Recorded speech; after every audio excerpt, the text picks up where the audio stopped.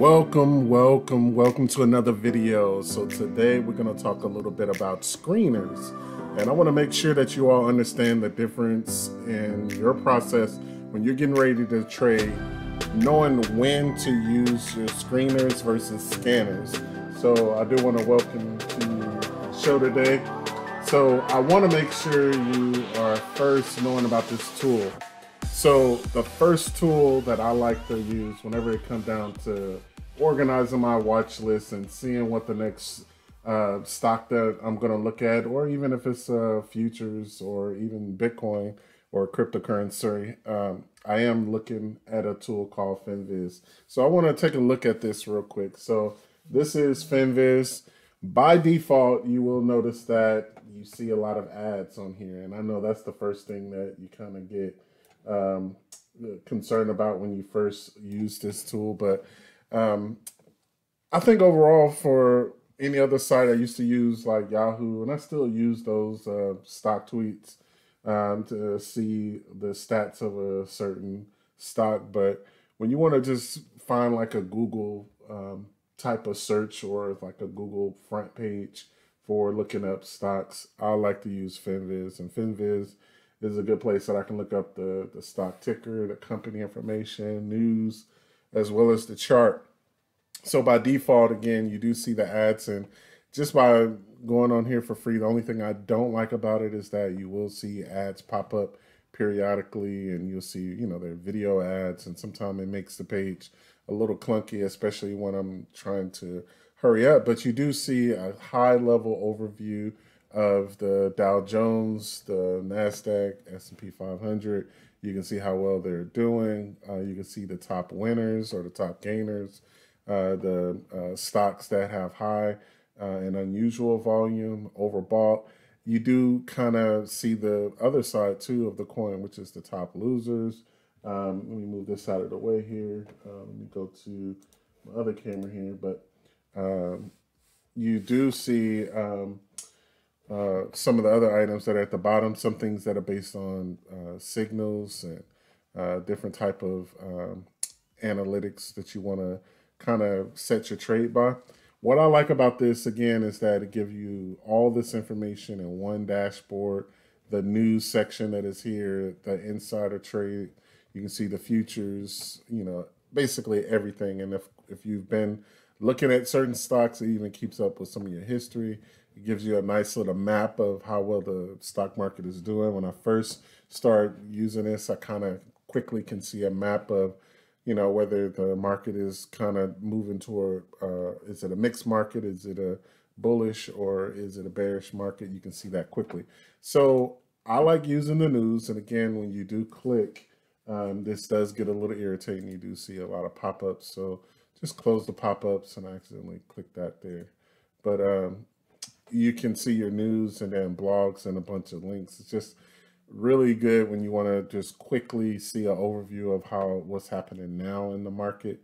You have screeners, and we'll talk a little bit about that. What is screeners? What are screeners, and how do you use them?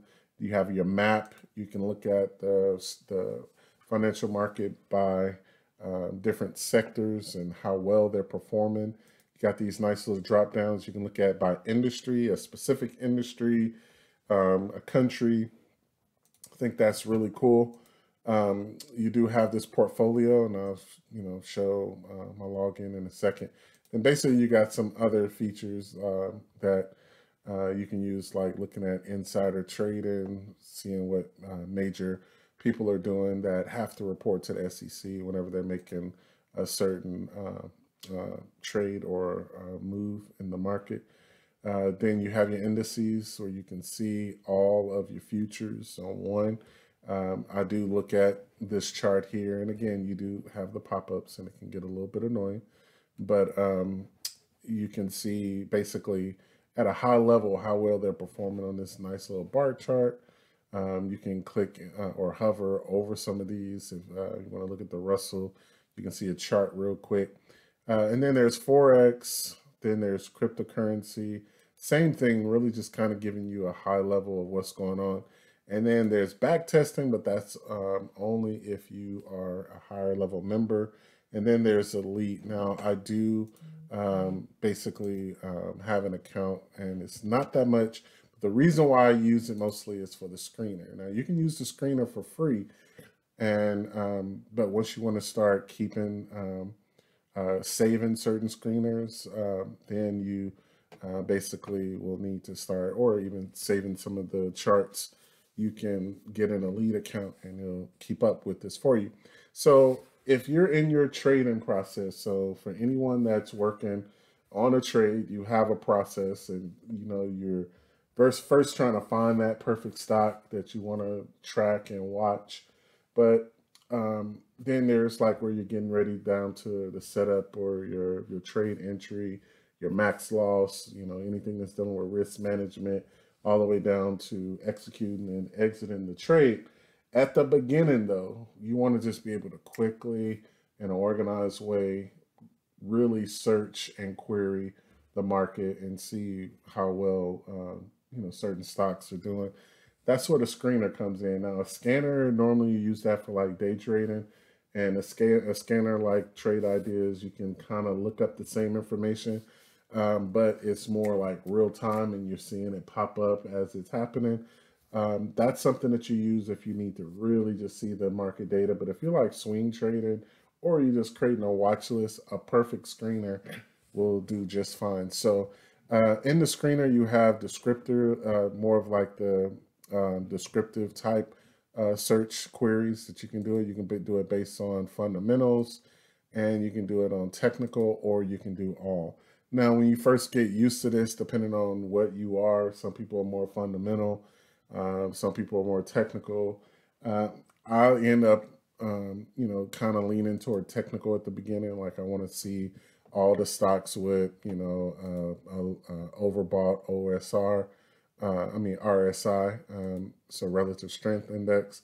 You can quickly hit on that drop down, and it's basically running that search or that query on the market for you. So let me pull this up on my screen, but you have it right here where you can see it. Sorry, you can, this is what I meant earlier. You have the descriptive, fundamental, technical, and you see as I'm clicking through that, it kind of saved my last one, the drop down, and it's basically searching all of the securities that are in here, and it's searching it in a split second. And that's what I really, really like about it, is you want to be able to have something where you can quickly search and again, look for opportunities.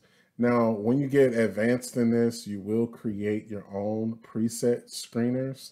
And that's why it's good, of course, to have an account. And you can do this even on the free account. But once you get to the point where you want to like really get into some detailed stuff, it's better just to have the elite. But the main thing I want to point out is I do have screeners for different type of plays. So basic swing trades. This one is based on, I like to trade small cap stocks. So you have your market cap and you can filter by that. And again, if you have an elite, you can do more of a custom. Then you can do price. Like let's say I want to trade anything under $5. You can, again, change that. You can say, okay, I want to do anything under $7. And it went from 92 stocks to 137. Volume is a very important item, and we'll go into other videos on certain type of screeners that could be used, but these are really good tools if you want to quickly filter out the market. And of course, it was over 7,000 securities here, but once I put this filter on, it quickly went to 137, and I filtered it based on volume. And if you hover over them, it'll let you know the definition of these items, and you'll get familiar with it as you keep doing it. Relative volume, which is looking at it, the volume over the last 3 months, and that's the average. And I wanted to have it over 1, because when stocks are getting ready to make a move, you'll notice that as the sentiment increase, you'll see the amount of volume will increase, and you'll begin to notice that. And then, of course, if you're very particular about trading stocks within a certain country, you can filter it. Of course, I do trade all over, but this one is specific to the US. Now, it applies for the different styles of trades you want to do. So if you're doing, again, whether you're doing swing trading, you can see that some of them could be just, customized lists. If whether you're looking for oversold, breakout, continuation.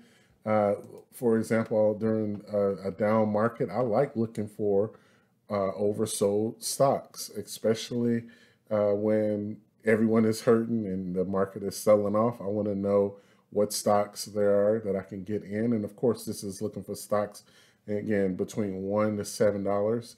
And if you have an elite account, you can customize it and, do a little bit more here. But for me, I'm able to do from 1 to 7. I think when you don't have it, you can do it like, under $7 or whatever. But it's good because I can filter. I don't want anything. Let's say I don't want anything under $2. I can easily hit that, and then I can update that. And of course, it went from like 70 to 49, and that's a standard. I noticed that when I trade something that's under $2, I have a problem. So you can customize that, and you can save these screeners. And what's great about it is because no matter how the market is doing, I have a screener for that. Again, the market is selling off. I can quickly do that. Apply this this filter, and I'm able to see everything. Now, one thing that is good too is you can determine how you want to see it.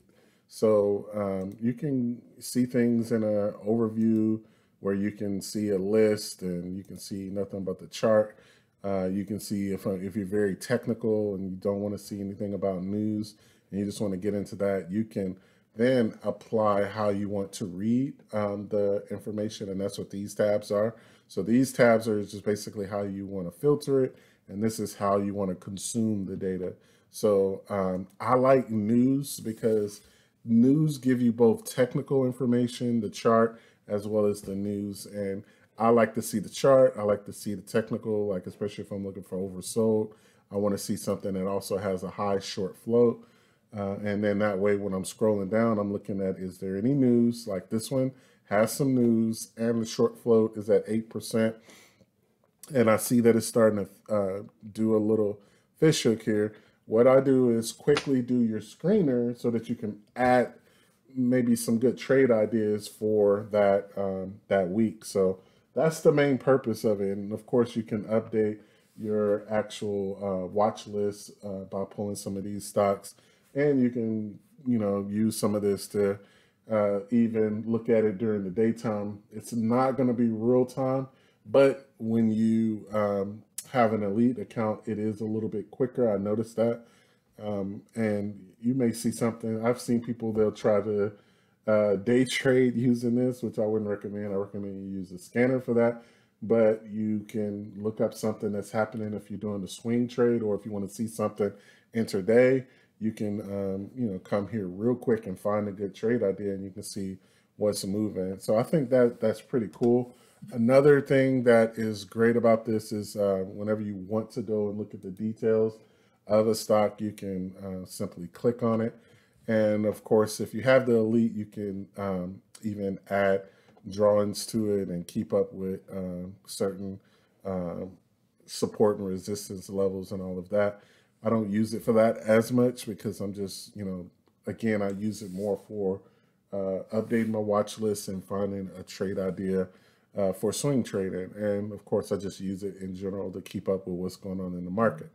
But again, this is where you can actually go and look at some of the details. Once you click into it, you can, again, see the news on it. And then, of course, they have a little stock tweet integration where you can see some of the social mentions about that stock. So I hope this was really helpful. I'm not going to go into any deeper details on it, but I did want to at least leave you with this is a tool that I would recommend that you add.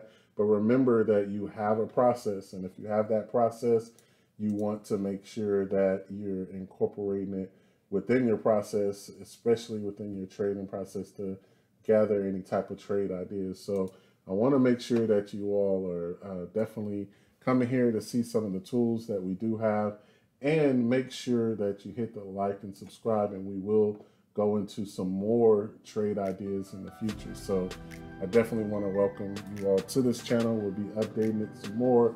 So if you like this, definitely hit that subscribe, and I will see you later.